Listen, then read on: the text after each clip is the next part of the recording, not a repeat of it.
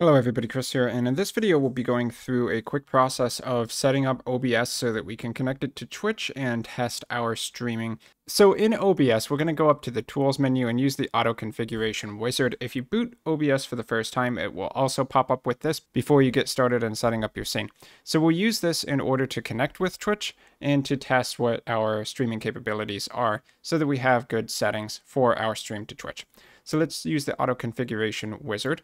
You can see Optimize for Streaming is default, recording as secondary. Since we're going to be doing Twitch streaming, that's what we want. Let's hit Next. So the base canvas resolution setting that pops up here is what is going to fit in this black box inside of OBS. That's not necessarily the resolution that people are going to see when you preview the stream, but it's the resolution that's feeding into OBS. So later there'll be a setting called scaled resolution, which is what people will actually see. It might match up the same, or it could shrink it down to something like 12,080 pixels by 720 down from the 1920 by 1080 of your base canvas resolution. So you can just set this up to whatever you're comfortable with. Generally, that would be the resolution of the desktop that you are going to be streaming, where you have the game.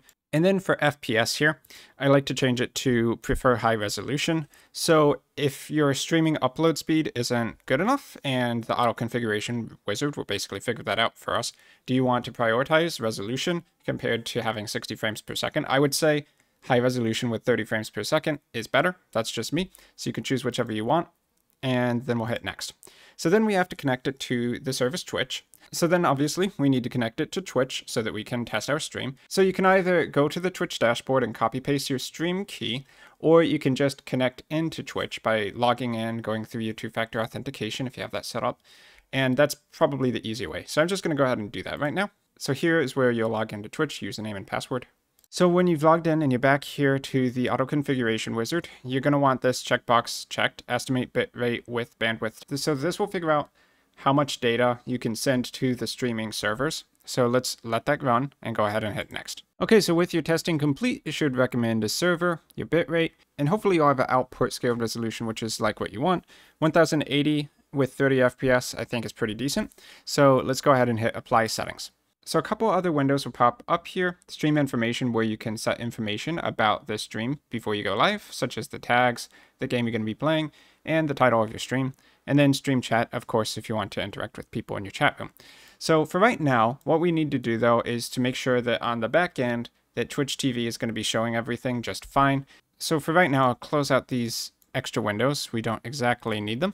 And then in the web browser, I want you to go to inspector.twitch.tv, where we can basically troubleshoot any problems which might be happening between OBS and Twitch. So once again, you'll have to log in with Twitch. So click that, log in and authorize, and let's run a stream test. So now in OBS, what you need to do is to go up to OBS Preferences, and then you're going to be looking for Stream and checking this Enable Bandwidth Test Mode. So do that, hit Apply, and then let's hit OK and start streaming.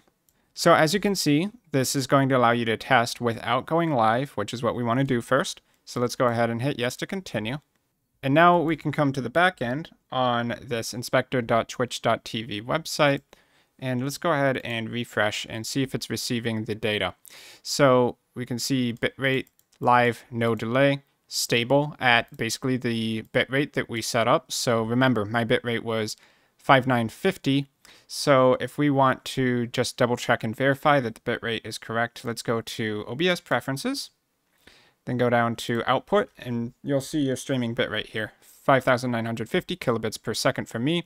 And since we can see that we're stable at that amount here, we're pretty much good to go. So to actually start streaming for real now, you can hit Stop Streaming. Let's go back up to OBS Preferences, Stream, and just make sure Enable Bandwidth Test Mode is disabled here.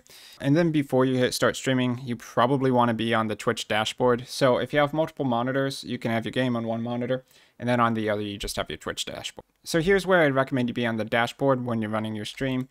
Dashboard.twitch.tv on the Stream Manager tab over here on the left. So here you'll be able to see your chat, the stream preview.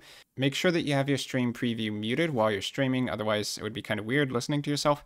unless you need to just double check that the audio is working.